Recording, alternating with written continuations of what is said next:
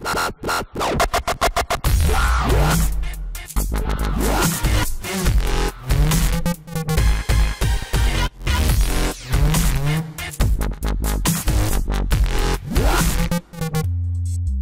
this is Christian Buckley with another MVP Buzz Chat, and I'm talking today with Kate. Hey, Kate, great to see you. Hi, really great to be with you. So folks that don't know who you are, where you are, what you do, why don't you give us the background? All right, my name is Kate Carruthers. I'm the Chief Data and Insights Officer at the University of New South Wales in Sydney, Australia, and I'm also an Adjunct Senior Lecturer in Computer Science and Engineering there. And I recently joined the Microsoft Regional Director Program, which is really fascinating. Yeah, congratulations. Thank you. Yeah, it's a really great community. I had no idea it even existed like as early as last year. Yeah, now it's a really well-kept secret. It is. It's well, it's and that's I guess partly intentional. I mean, as you know, you've seen some of the discussion where we're trying to kind of elevate the profile of the RDs, but it's kind of it's a Microsoft being selfish, wanting to take really smart people and then pick their brains for Microsoft internal purposes. But you know, and we're doing that, of course. But there's I think there's a lot of other. It's a community that's not been fully tapped into by outside communities. So I'm happy to see that Microsoft is doing more promotion of the group. So there's I think there's more than 200 now. I'm not sure what the current count is.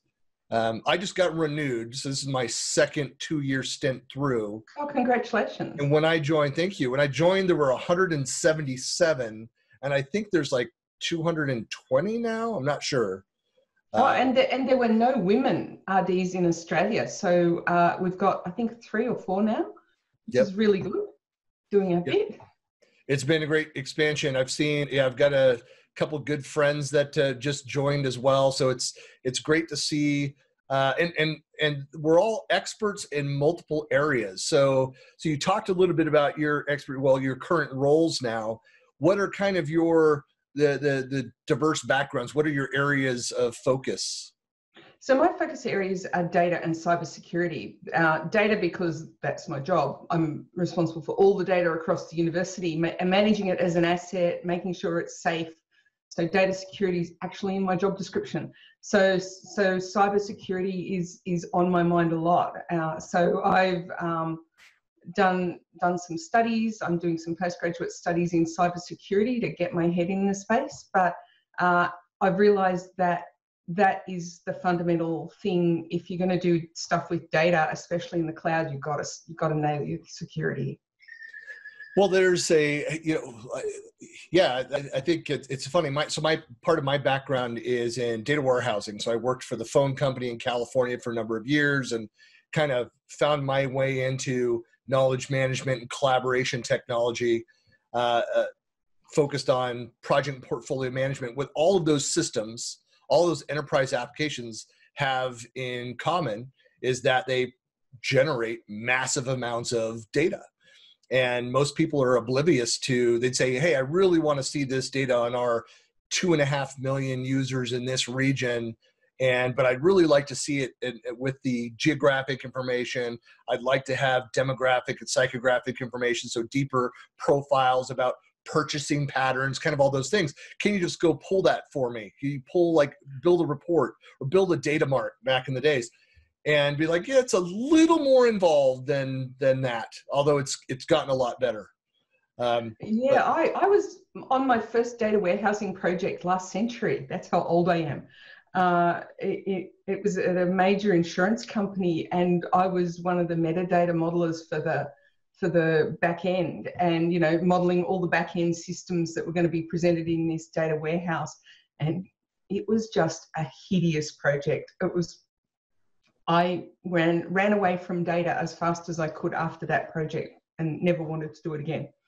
But it seems like, but all of these systems, I mean, in your role now, I mean, again, it's a data management is inside of everything. When Microsoft restructured, when Satya came on board as CEO, and he talked about being more data driven in all the product teams, and they started, you saw instantly they were hiring just about every team a data scientist, a data analyst, having that kind of function, it really highlighted, the shift in the way that, software was being developed and being data driven in product development. Yeah. And now, because, we've got AI and machine learning at our fingertips, so having the data in a format that you can use is really important. So that's been my project for the last 2 years. So we started in January 2019, building an Azure data world for us so that we could access all the amazing stuff in their stack. And we've pretty much got it so that we can access all of the data we need now, and we have automated pipelines to bring data in. So with a really small team, we've managed to be really agile, and now we can give people insights, because it's all about the insights. The data's irrelevant on its own. It's just inert. It's only when you bring it to life as meaningful information that it's useful to anyone. So that's what we're trying to do, and we're trying to build as much valuable insight for as many people across the organisation as possible. So we're trying to deal with big slabs of the organisation instead of meeting one person's unique special needs. We're trying to meet as many people's needs as possible. So what are some of the ways that the university is using the data? I mean, I have some ideas if I were in the education sector, how I might look at that. But do you have like low level down to, professors to, looking at, trending data for their students, or is it done at a higher level across a college or a focus area? Well, we're doing all of the above. So we've got the data at the most granular level, so we can roll it up however we want. So that was one of the fundamental things. We bring it into a raw data lake, in an Azure raw data lake, and then we apply the business logic and business transformations using Databricks, and then we put it into an Azure SQL data warehouse and into an Azure curated data lake. Because we've actually realized that the data scientists don't really want raw data. Everyone thinks they want raw data. So I'll give you an example. Yeah. So when you apply to study at our college, at our university, you make an application, and then we look at it and we go, oh, we'll give you an offer. And some people get an offer and they can get straight in, and some people get a conditional offer. So we'll give you an offer, but only if you show us your English scores, or we'll give you an offer if you finish your current degree this year. So you've got all these conditional offers, and there's all these different codes for conditional offers, and they all roll up into the nice category in our curated data lake of conditional offers. Now, if you look in the raw data lake, you've got to know what those codes mean. So if you're a data scientist who's looking at the raw data, you've got to go, oh, what's this code mean? What's that code? Whereas you actually need it neatly categorized so that you can just go, oh, there's all the conditional offers. So that was a real lesson for us, that data scientists actually need some level of curation of the data, and that was an important function for my team to perform. Well, it's funny. So I've been through a couple of the, so we've got a partner organization here in the Salt Lake area that is a big Dynamics consultancy, and they were doing a Power BI training course. And a lot of people, when they look at it, what you can do with Power BI, even some of the cool stuff, the new features with Excel that tap into some of the AI capabilities, and is really kind of a front door into moving you over into Power BI. But they see these beautiful visualizations, these dashboards that are built, and they're just like, oh, you pull the data together and I'll just build these quick dashboards. There are a few steps behind the scenes to make it look that good. But it speaks to the same issues. It's you need to have somebody that understands the data. There's a lot of massaging or normalization of that data to get it into the right format to feed definitions. Data right. and information governance is so important, and it's a hobby course of mine. So, because a big part of my job is data and information governance, and getting the business definitions so that you don't have like a board or a council meeting where two people come up and go, oh, here's my report, and it defines new students as this, and this other person defines it as that, and then they all have a fight about the data. It's not productive. Anyway, we've had a couple of those incidents. That was what led to my job being created 6 years ago. They had a number of incidents like that where they had big fights in council meetings instead of actually getting on with business. So we manage business glossaries and definitions, and what we do with our reporting is we put all the definitions on the final page so everybody understands that when we're talking about new students, we define it this way and we count it this way, so you can get the same numbers. And what we do is all those great capabilities with Power BI, and just a really fascinating thing, we've not done any formal training in it. We just use the Microsoft guided online learning for how to use Power BI. And that's what we tell people to do, is like literally do not go and pay for training, just go do that. You will learn everything you need to know. It's really amazing. But we tell them, go and pull your CSVs together and use them to create your Power BIs as prototypes, and then bring them to us. When you're happy with them, bring them to us and we'll automate them for you. So that's the thing that we offer. So we went from being the Power BI, the equivalent of the Power BI report writers, and we've shifted my team to be more the data engineers who build the automated pipelines, and people build their own Power BIs. And then we automate them once they're happy with them. And that's what proved to be a really good model. And it's democratized the access to the data. And it's us fulfilling a role that's more value adding in the organization, because if you're just the report writers for an organization, we've got 65,000 students around about, 4,000 or 5,000 staff. All we did in my small team was disappoint people when we were the report writers, because we couldn't keep up with demand.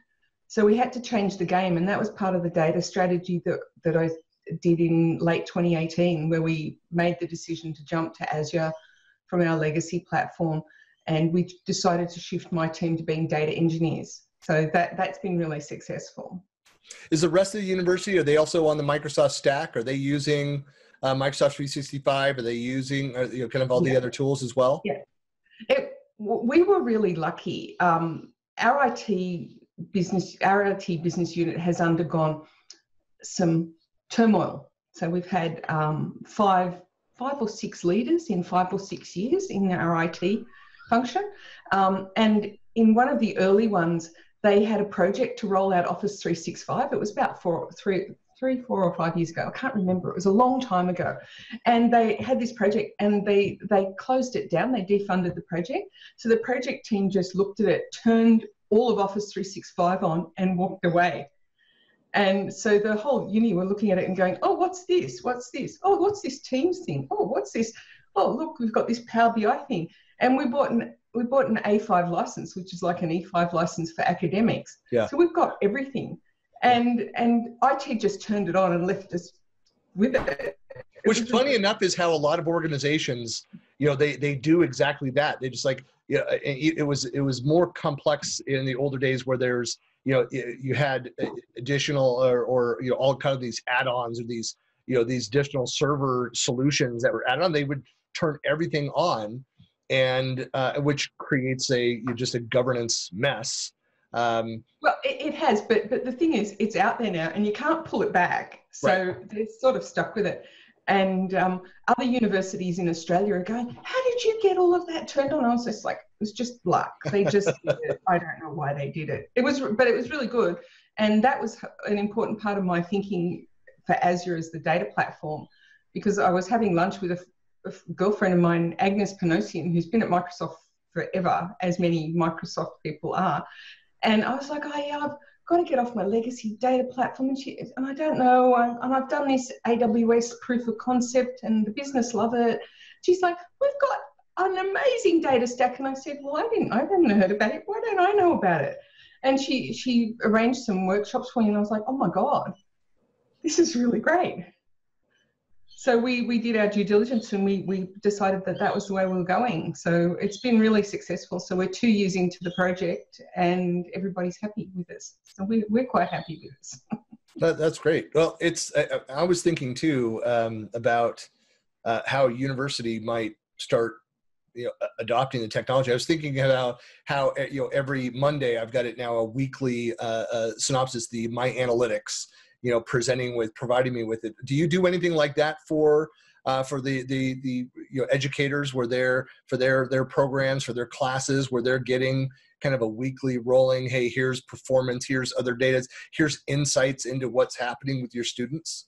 Yeah, and we're sort of consolidating planning to consolidate that into my data world. So what's happened over the last few years is many people have done different things on different platforms, and now new leadership have come in and go, why are they doing that over there and you're doing that? Let's move them into that world.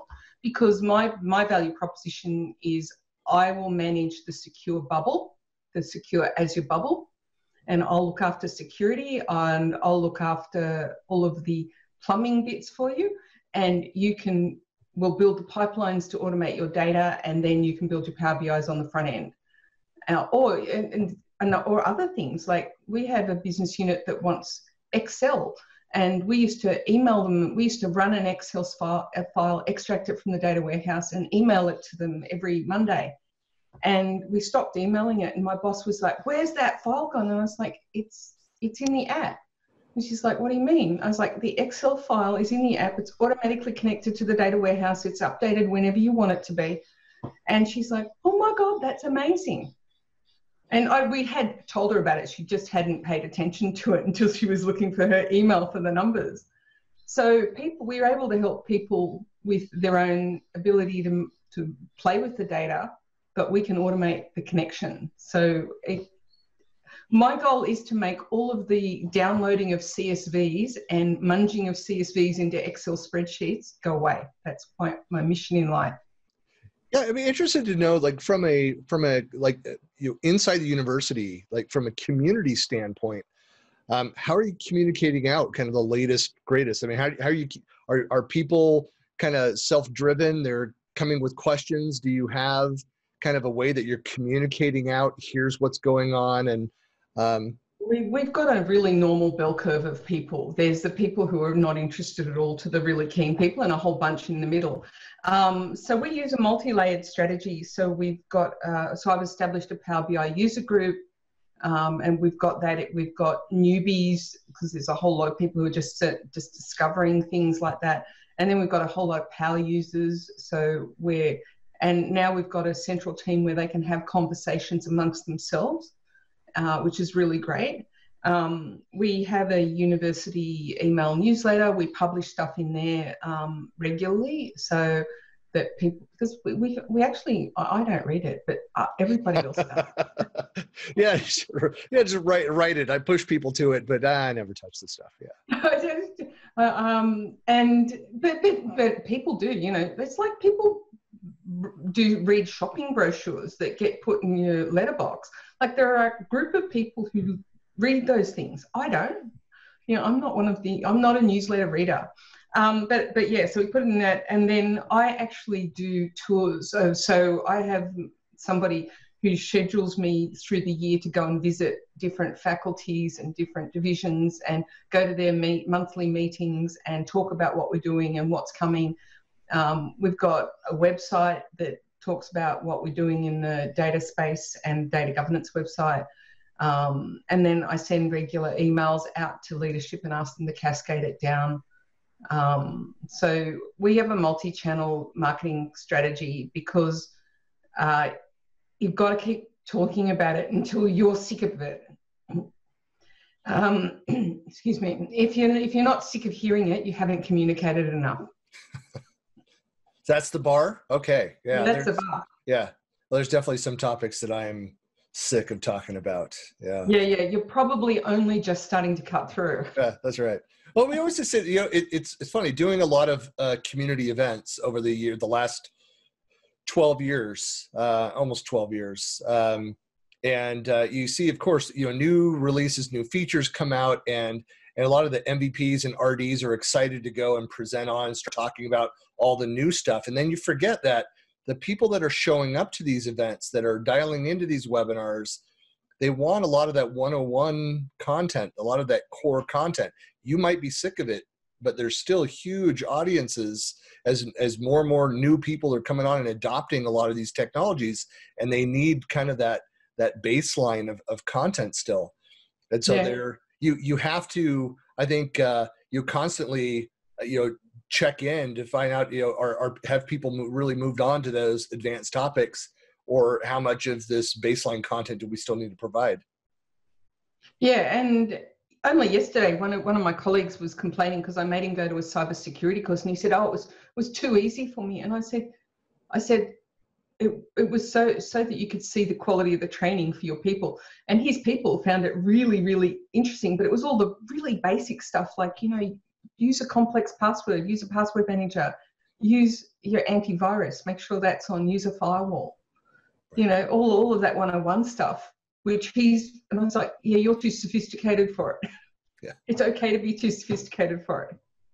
Hey, speaking of cybersecurity, I'd be interested to know if there are, like, what are the differences? I'm sure there are some differences with, being in industry versus within, education. Because my thought is that, well, a CIO for a large corporation that maybe has 50 to 100,000 employees, but most of those employees, if not all of them, have signed an NDA. They're behind that firewall. Their purpose is to, in theory, drive value for the business. When you're talking about 60, 70,000 students and the faculty that support them, those students aren't thinking, hey, is what I'm doing, is the handling of this data, this third-party data, is this compliant? Is this secure? So I imagine that you run into a lot of headaches that a lot of organizations don't have to experience to the same degree. So what are some of the differences between security issues? You have hit on a real issue for us, and it's kind of the different mission. So in a corporation, you're trying to keep your secrets, your trade secrets, and not share them with people. In the university, it's all about openness and connectedness. And when I arrived at the university about 8 years ago, we had 3 full Class B ranges publicly addressable with no firewalls. And I walked in and I was like, oh my God. That changed. We got hacked in 2012 before it was cool. And they got in through our domain controllers. Yeah. And we suddenly, and back in those days, I was in IT, and we did the whole thing, set up firewalls properly, got a chief information security officer, all of those sensible things.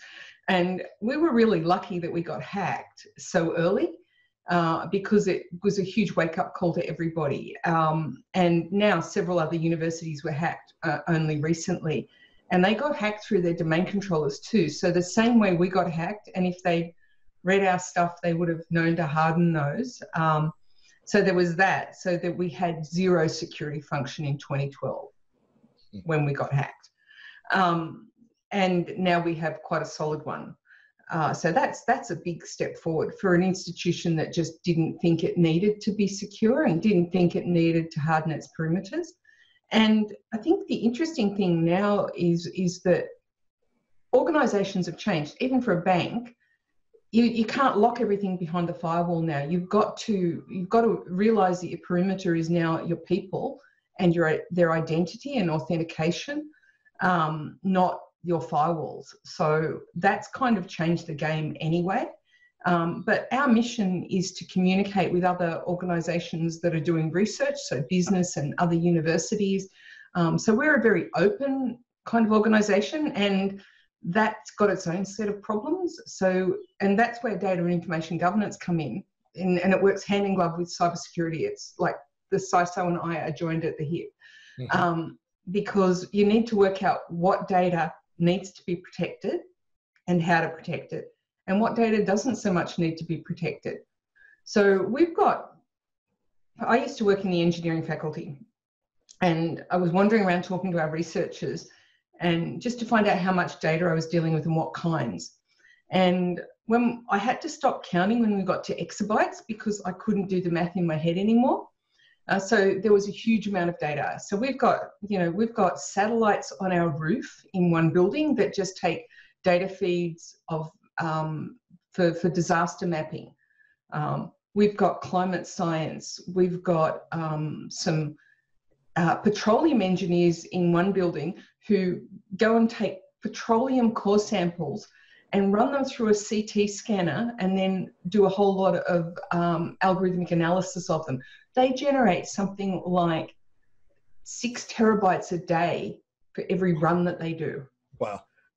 You know, so there's all of that. And then we've also got a hospital. So we've got clinical trials data, we've got patient data, we've got students who are doctors in training who deal with patients.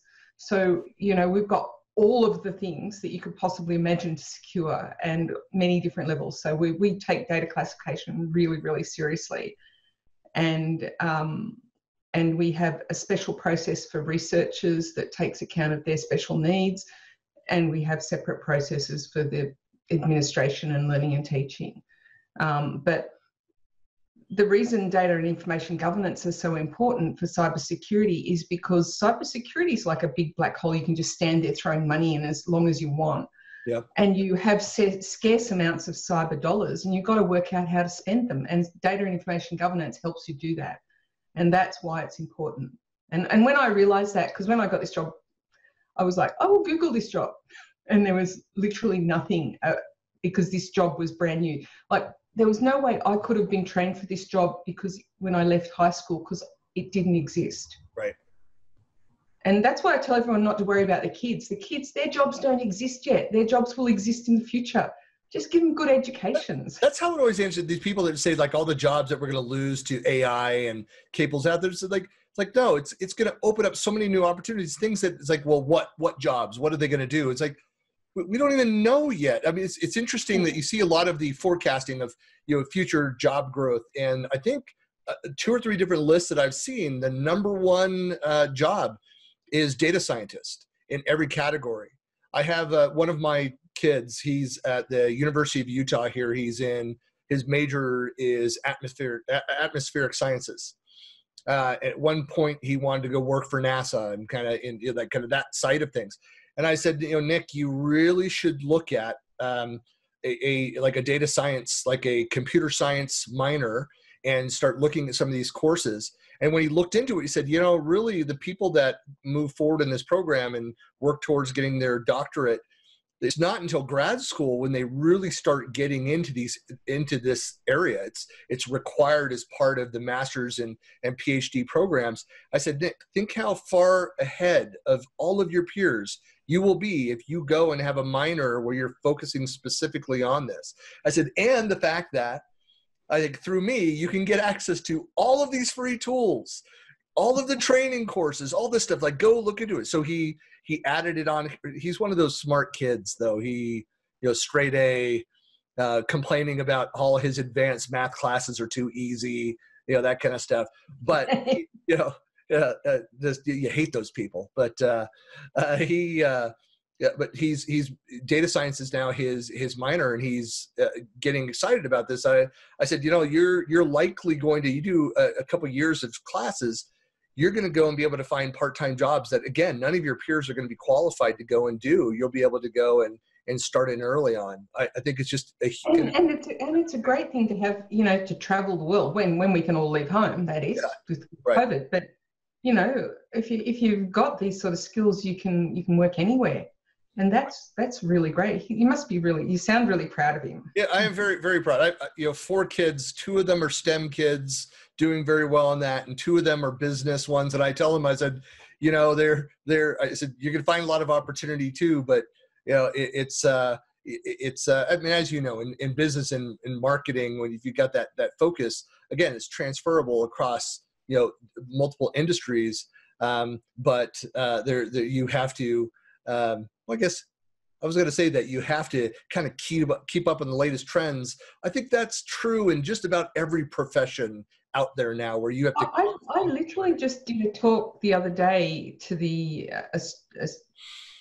Australian Data Marketing Association about how data underpins everything that they're doing. And I showed them the Gartner hype cycle for digital marketing 2019. And I said, everything on that page is underpinned by data.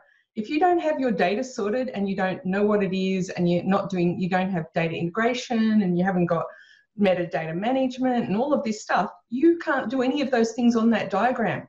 And you need to get it. Data is underpinning everything in digital transformation now. And I don't think many people have joined the dots and realised that if they don't get their data under control and secure, they're not going to be ready for the new world. And COVID has driven that change exponentially, because in January, I had some colleagues in computer science who were telling me, oh, my course is special and unique and it can never go online. February, I came back from my vacation at the end of February and it was all online. 3 weeks later, they were online. Yeah. I mean, the reality is there are certain things like my son's, a lot of his science classes, you know, the labs, like, how are you doing the labs? He's like, yeah, it's less than ideal. We're watching videos and there's nothing that we can do to follow along. We just have to watch, you know, double the number of videos and lectures around that. And so he can't wait to get back into class. And so fall, it's going to start here in another couple weeks. And most of it it'll be hybrid, most of it be online, but those labs, they've got it broken up to have, you know, just a handful of students that are available in the facilities, but knowing that, like, they have to physically be there and have access to equipment. Yeah, and that's been the real problem for us too. So we're bringing people back in for tutorials and labs only. All the lectures are online, so we're keeping the hybrid model too. And you know, if you're a civil engineer and you're crushing concrete, you actually need to crush some concrete to get an idea of what happens. Right. So labs are a really important part of education, and we've got some virtual medical labs though. So we used to have, where they would all get a slide and they'd look at it under a microscope, and then they'd all have a slightly different slide, and then they'd all not see the same thing. So they've developed some virtual labs where everybody gets to see the same thing. If you're looking through a microscope, you can just as easily look on a screen. Yeah. To detect things. So, but now we have the challenge that they need to use a microscope before they graduate. So they do have to do it eventually, even though they can do a whole lot of labs while they're studying. They still do need to learn how to use a microscope because they will have to do it when they graduate. So that's kind of an interesting thing where you got some stuff that you can digitize and some stuff that just has to be real life. Yeah. Well, I think that's with a lot of the student experience. It's just an unfortunate side of that too, is that a lot of you need to have programs that cater to different learning styles. Some people, like myself included, I did much better through high school. Where I really excelled is where I was, independent study, go read something, write reports, interact with my professors, the teachers, but more of a one-on-one or small group project type stuff. When I was sitting, I just couldn't stay awake in a lecture and then go and take a test. That's not my style. Where some people, I like my wife and a couple of my kids, they love the lectures and they remember all this data I don't know how they do it. They remember all this stuff and go in and take these long tests and do very well. And then struggle with the papers and that side of it. You got to have the different styles. I imagine one of the challenges, especially for your role, is that when you think of 65,000 students, when that was all predominantly classroom study, probably didn't have the level of impact on the systems that you have now with everybody online, very little happening in person. Well, we were so lucky we went Office 365 for everybody, the students and staff. So we were already there. So when everybody went home, all we needed to do was increase our capacity a bit and we were fine. I was talking to the Azure team and they were saying there were universities coming in saying, we need to get online to Office 365 this week, please. And I'm like, oh my God, I don't want to be, everyone's suddenly gone home. No one knows how to use it. And we'd already been through that years ago. So we were really lucky. And we're using Teams a fair bit. We were already using Teams a fair bit for teaching. And one of our senior lecturers in engineering, Dr. David Kellerman, who I work with really closely, has been doing some really pioneering stuff about teaching using Teams. Mm. And he's actually thrown away his textbook. He teaches first year students mainly. So first year sort of solid mechanics sort of courses. So he's in mechanical and manufacturing engineering. And he's literally thrown away the textbook because he realised that a textbook was an equity issue. Engineering textbooks are quite expensive, so not everyone buys them. And they build the course as they go through the term. And he uses Teams, and he was already using Teams before COVID. So his teaching hasn't been impacted at all.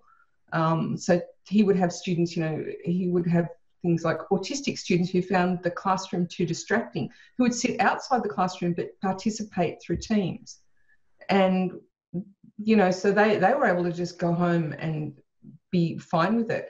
And my colleagues who were saying, oh, my course is special and unique and can never go online, they were behind the eight ball because they're not used to using this technology. So they had to learn it on the fly, and it wasn't ideal for anybody. So I think COVID has really driven COVID is an exponential problem, you see all the charts, but it's also driven digital transformation exponentially across many organisations. And I said at my talk yesterday, if your organisation isn't digital now, it will die. Yeah.